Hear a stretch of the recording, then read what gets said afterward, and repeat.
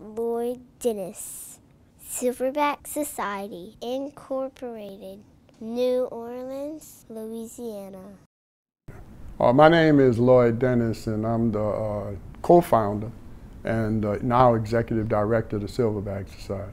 So the Silverback Society actually came out of a joint venture with my husband and Mr. Lloyd. And they realized that there was a systemic problem within the African American community that needed to be addressed and needed to be addressed by black men.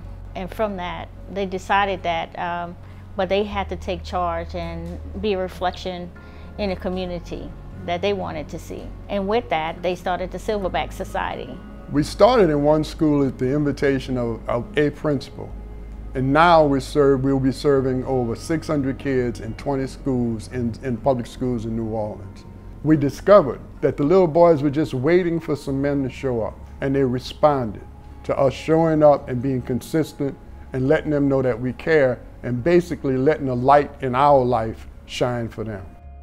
One of the main reasons that we wanted the Silverbacks at Murray-Henderson was because we were post-Katrina, and many of our young men were coming back into a situation where there were no male figures in the home. We thought that bringing the Silverbacks in and allowing our kids to see examples of what African American men could aspire to be would help us in curtailing some of the other issues that we were trying to address. And the Silverbacks made a significant impact on the violence and the territorial wars that we were having in our school.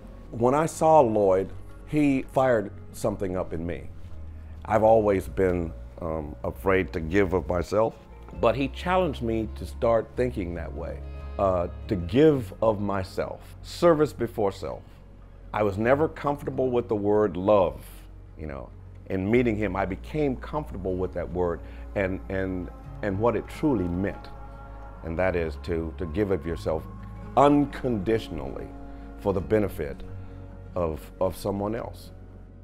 Silverback teaches that you don't have to be, boys don't have to be a product of the current situation or circumstances that surround them, but it teaches them how to be a man, and they can rise above it. And the great thing about this is that with the mentors, as they come from the same type of background, and so what it offers these young men is that I made it out as well, and I didn't take my circumstances and say that was the end, but I rose above it, and that's hope.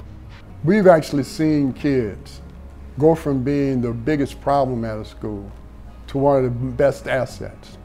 Kids that people might have given up on end up doing extremely well in testing and become really good citizens around the school, because we just showed them that you are somebody and you are important.